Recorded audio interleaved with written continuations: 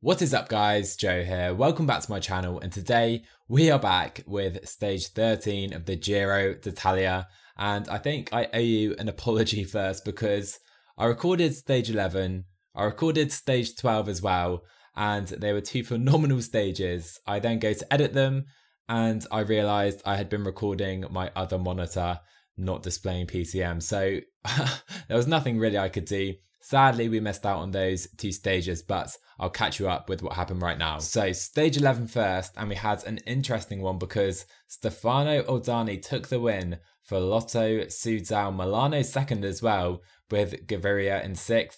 We had Hodge on, I think, a +4 day. He finished 4th, and it was a strange sprint, obviously, with Demar in 10th and Oldani taking it. Great result there for him. And then stage 12, Fausto Masnada took a massive solo victory. He went in the early breakaway. We attacked on one of these middle climbs here, and we went solo to the line by ourselves from the breakaway. It was a wonderful stage. I'm so upset we missed out on this one, but anyhow, another stage win for the team right there. But stage 13 today, probably one for the sprinters again, despite these two climbs in the finish. Demar Sagan and even Gaviria, the riders to beat. Okay, we get underway here in Italy. I'm thinking we may try and go in the break if Seri can get to the front here. Seemingly he cannot though, so it may be difficult to get in that break. Eventually you can see Conti, I think, trying to make a move, or is he just trying to pace these guys in? You can see a few riders up the roads right here, and I think I showed it previously in the episode that you didn't see, but you can see we do have the new EF kind of Palace and Rafa jersey right there, looking very, very nice in game. So we do have today's breakaway now up the road. We have 5 riders in this group. These guys seemingly looking at each other a little bit, but we have Rapporti, Torres, Gastoa and Branley as well.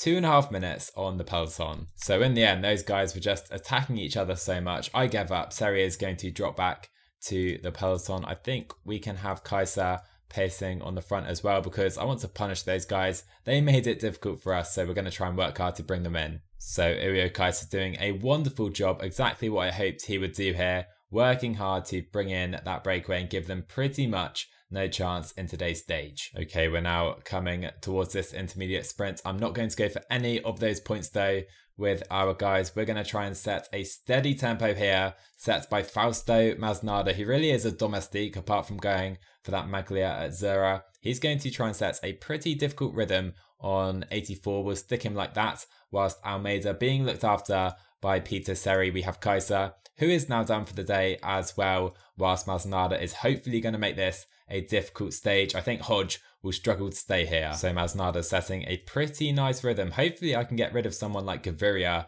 who is of course a big rival for a stage like this. Masnada can now go up to 90. Can we maybe try and steal a few of these KOM points as well with Almeida in a pretty good position? It is for sure. Masnada, I think, will get a few KOM points. We opened up his lead in that competition in the previous stage. He now has 84 points, a very nice advantage indeed. So we now sweep into the final 20k of this stage, and we do have a few riders struggling to stay with the front group here. I'm not sure if we have any favourites, doesn't seem so, but yeah, a few riders struggling with this difficult tempo that is being set by Fausto Masnada. He is almost done though as we come into the penultimate climb. Well, sorry, of course, I did mean the final climb. So Masnada is going to go to 95 right here. We have Seri, who's going to jump in the wheel. In fact, we'll drop it to 90. Don't want to put Ballerini in too much difficulty. And Masnada is almost done with 1500 meters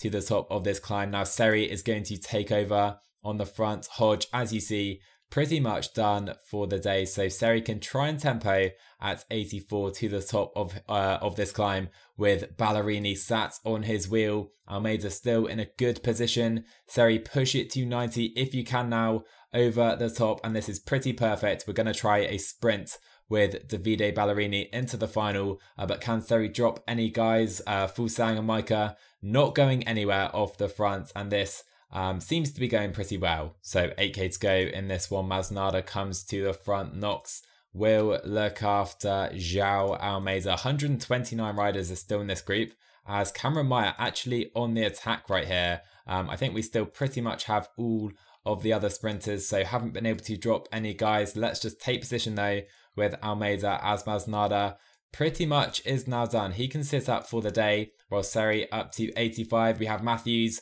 Damar now moving up, and our lead out not looking too good, it must be said. And I'm going to try something different here. Can Ballerini try an early move off the front with Arnold Damar on his wheel? Doesn't seem so. So I'm going to sit up right here as Sagan is now coming. Damar is in trouble, but I think so is Ballerini. We're trying to follow the Frenchman with Sagan now moving up into the final. We'll try and sprint past Peter Sagan here, but we don't have anything left. I think we had a fool just there, and Damar still takes the win ahead of Sagan.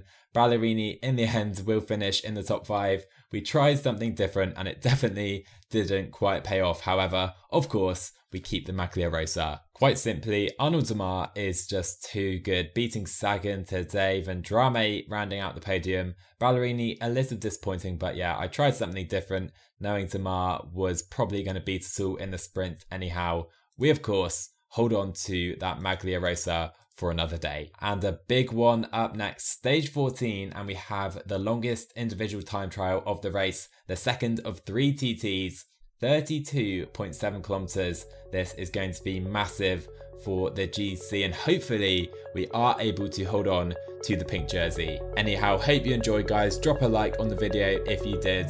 Tell me what you thought in the comments below. I'll see you guys in the next one.